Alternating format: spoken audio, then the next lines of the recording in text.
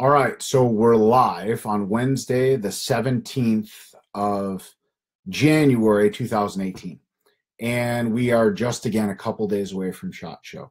I've been trying to do these posts as much as I can to prepare for SHOT Show, to get everybody ready to go. And there is something that has been hitting the news the last couple days that we just really need to talk about. And it's actually something that going to SHOT Show, if you have a business, if you're in the outdoor hunting, fishing, and shooting business, or even if you're just someone that is a fan of those things, but especially if you're in business, you need to have a plan in place when you get there for what's happening in the social world. What do I mean by that? Well, for a long time, we pushed the aspects of doing social media and marketing with social media, and it's clearly a future way of marketing. And don't get me wrong, if you can get on Facebook, if you can get on, on LinkedIn and get business, every method that you use to make money and market your business that brings you in revenue is a good way to do business.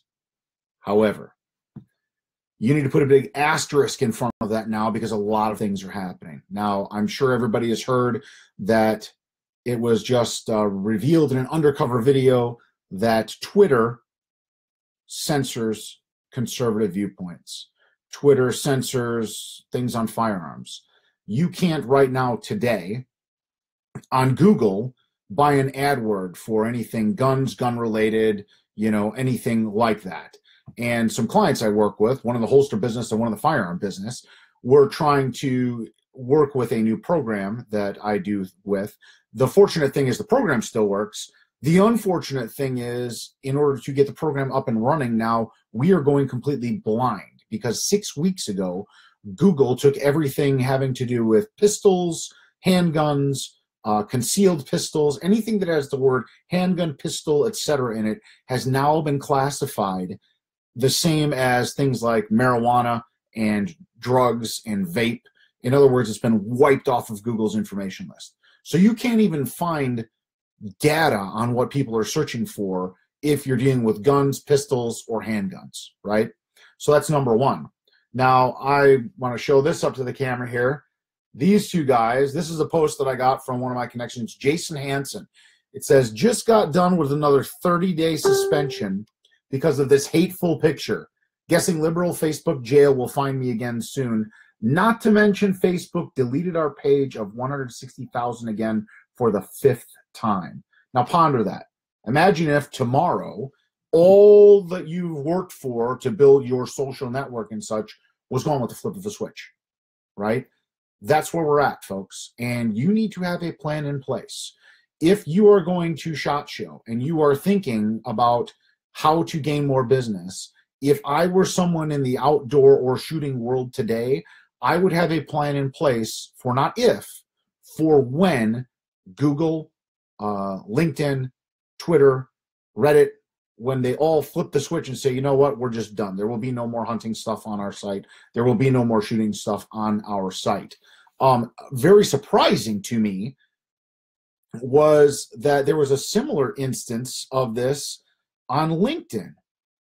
Now, I don't know if you guys follow the folks that have the brand that have been touted on the news lately about having the snowflake quiz, right? Those same guys just had one of their articles taken down off LinkedIn. Now, for those of you that know me, and especially have done business with me, know that I'm a real big LinkedIn guy. LinkedIn is one of the main places where I do business. So it was a little disconcerting. And I saved some things on there. It's the article is LinkedIn, the latest platform to censor conservatives. It's by Kyle Reyes. So there's the article, folks. If you ever get a chance to look it up, Google that. Okay? Came out a couple days ago. LinkedIn, the latest platform to censor conservatives. Here's proof. And he actually had to put it on a different site because he was afraid that they would take his site down, his page or his site down. So the main thing that you need to remember is social media is changing. It changes very quickly. What can you do then to push your message out there? I don't know if you folks have heard, but there have been some big shakeups in the print magazine world, I won't mention names or of companies or people, but a very large name in the industry was just, their position was completely eliminated, right, by one of the big names in the industry. What's changing? Things are changing very quickly. If you think you're going to go into business and say, I'm going to do all my business on social media, or I get a lot of business from social media, or I love when people say I do all my business by word of mouth, right? It's all the same. All the social media is today's word of mouth. Tomorrow, it could all be gone. So where are you going to go? What are you going to do? Who are you going to use to push your message out?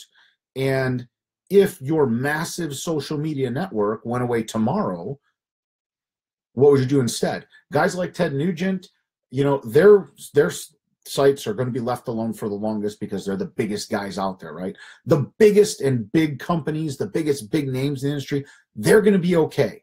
You know who's not going to be okay? The guy that just started a company this year or last year and is trying to get something out there, or the guys that are in that crucial point on breaking through with a television show, right? We all know that the television world is also in complete and utter disarray, right? Very soon there will be no more, hey, we're going to just put our product on a commercial on TV and it's going to do great, right? That's all going away as well. That's going the way of newspapers advertising and magazine advertising, etc. The model that they have of, here, give us $100,000, we'll put your television show on our network, and oh, by the way, you'll then have to go out and try and sell ads against us, by the way, who will sell them at a better price than you are able to. So we'll essentially compete with you, and we will charge you for the privilege of doing so. That model is going away. Now, the funny thing is, several years ago, when I said you may as well just stop advertising in print because print is dead, and if you're not aggressively negotiating your rates, your advertising rates in our periodicals, you're crazy, because they are desperate for ads. They're desperate for revenue. And don't be silly. I mean, you can still make money there, but you need to do it smart, right? The days of just going and buying some ads, doing a massive ad buy across the industry, those are over. So where do you go? How do you find those things? What's the newest, hottest thing? Selfishly, I would say that I'm working with a couple of big players in that industry, but in a week, we'll all be out there, and it's probably the best time for you to open your ears and open your eyes and listen and look for new opportunities, because the days of old are gone. I've got a lot of feedback on one of my articles about the demise of Gander Mountain and Cabela's and the mergers of Bass Pro and such, and how that area of the industry is dramatically changing and shifting. This is no different. So folks, take the time at SHOT Show, add it into your calendar, pencil it in, want to meet with some marketing people, looking for the next digital thing, right? That should be a goal of everybody out there. I will see all of you in 5 days at the largest trade show for our industry, the 2018 Shooting, Hunting, and Outdoor Trade Show. I can't wait to go. I can't wait to see everybody there. As always, reach out to me. Connect with me on LinkedIn. My LinkedIn is Big Game Ace, linkedin.com/in/Big Game Ace. Connect with me on here, and can't wait to see everybody next week.